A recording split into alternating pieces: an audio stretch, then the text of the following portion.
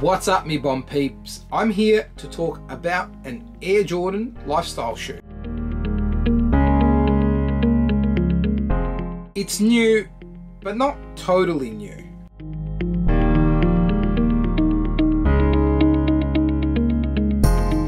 It gives off serious MA2 Max 200 vibes.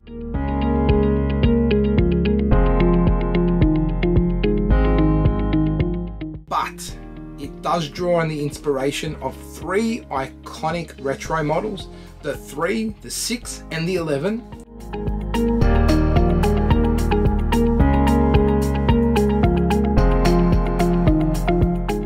It's named after the street or the road where Michael Jordan's estate is in Illinois. It is the Air Jordan Point Lane. Let's get into it.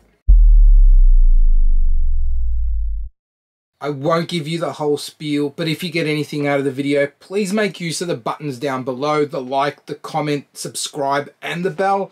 And if you've got Instagram, head on over there and check out my page, 3 Kicks a Day. Give us a follow. I appreciate your support. I can't help but love the Jordan brand. It's true, I do get frustrated with availability of some models and the way that they push those models out, as well as pricing that sometimes makes getting sneakers a bit of a pipe dream. But if we sort of put aside some of those availability issues, there are just as many performance and lifestyle shoes that are readily available by the brand. And let's be honest, they are absolute fire. Like the Point Lane. It'll come as no surprise to the viewers on the channel, but if you're new here, check out my review on the MA2. In that video, I spoke about how that silhouette was basically my favorite ever Air Jordan lifestyle non-performance silhouette.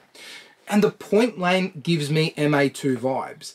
It is definitely got the silhouette of the MA2, but is beefed up by those 3 killer retro models, the 3, the 6, and the 11. The molded heel counter on the Point Lane gives us a total Jordan 3 vibe.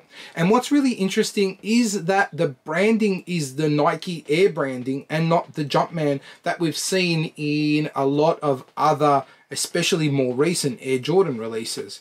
There's been a distancing from the Nike Air brand for some time. And so I find it really interesting that they've chosen to put the Nike Air on the Point Lane in a similar way that they would put it on an OG colorway of a Jordan 3. There is leather overlays on the shoe, which the brand says is from the Jordan 11. I think that's probably the most liberal, I guess, interpretation on the shoe from one of those historic models, but I kind of get where they're coming from with it, especially given the way that the Air Jordan 11 was positioned as such a fashion forward premium type of sneaker. As far as the 6 goes, we've got the details coming through from the tongue and also the midsole, but for me, I get total 6 vibes from the toe box area. When I look down, I see the 6. Colorways have been really good on launch as well. At least here in Australia, there were 2 colorways that were made available. There was a white Point Lane model with some blue accents that did look really fresh. And then there was this guy, the infrared model. For me, it was a no-brainer. The black and infrared combo is just so nice. I honestly couldn't pass it up on this silhouette. I have also noticed that there have been another couple of colorways that have been made available, and they really have hit the mark, I think, on every colorway so far. There's nothing that I think doesn't look good. So don't be too fussed if you miss out on any of the colorways that are being released now. I'm sure that there will be some nice colorways being released in the future. On this colorway, as far as the outsole goes, we have got a translucent and black mix. It is all rubber and an infrared Jumpman logo in the forefoot of the shoe. The midsole, it is predominantly black with some infrared accents in the forefoot part of the midsole, as well as the midsole wedge. That's what looks really great about the sneaker. Because it is a basically all black silhouette, you're getting that infrared in all the right places that it just pops in the way it should. Also in the midsole, we've got some of those translucent parts from the outsole wrapping up into the midsole. The upper is basically all black. It's all black with the exception of the Nike Air branding on the heel, which is done in white, black laces, and as far as material goes, we've got a mix of a couple of different materials. It's basically leather and suede, and then we've got some textile that makes its way into the midfoot and around the heel area. The tongue itself almost feels like a neoprene type of material. On foot, the shoe feels really comfortable. There's a nice amount of padding around the heel, not too much around the tongue, but nothing that would give me any problems, or certainly not any issues with all-day wear. As far as sizing goes, I did get the point lane in a 12.5, which is a half size down from my true to size 13. I did that because it was available, and also because I found the MA2 and Max 200s to be a roomy or a forgiving fit, not necessarily a big fit, but because they share a very similar silhouette, I thought I would try it out.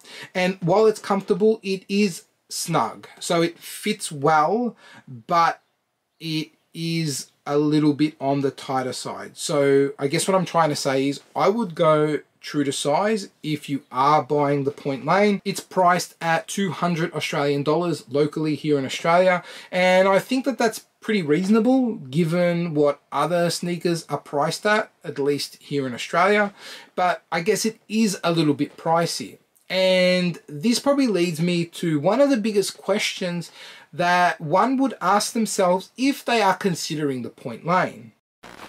I've made reference to the MA2 a fair bit in this video, and it is likely that if you are considering the point lane, you may end up trying to decide between the point lane and the MA2. I think it is totally reasonable to not purchase one if you've got the other. And I think the decision isn't necessarily really clear cut. The point lane is a little bit more chunky and has those absolute references to those classic retro models, whereas the MA2 feels like a little bit more of a trimmed down version of the same silhouette. That doesn't really help you in deciding which sneaker to go for. So I think the simplest way to put it is go based on colorway. Honestly, I think if you go with the intention of buying either the MA2 or the point lane and make a decision based on colorway, you're not going to go wrong. They really fill that very similar gap that you would be looking to fill in your sneaker collection. They're a casual sneaker, they're not performance based, and they're a low top that is kind of chunky. So yeah, just pick based on colorway. Anyway, I'm really interested in your thoughts, what you think about the point lane and how it fits as part of the Air Jordan lifestyle range. Do you think there are too many sneakers that look the same now in their range, or do you think there's room for the point lane? I really like it. I think that there's enough difference between this and other sneakers that it kind of warrants to be part of the range. But leave your comments down below, and until the next video, laters.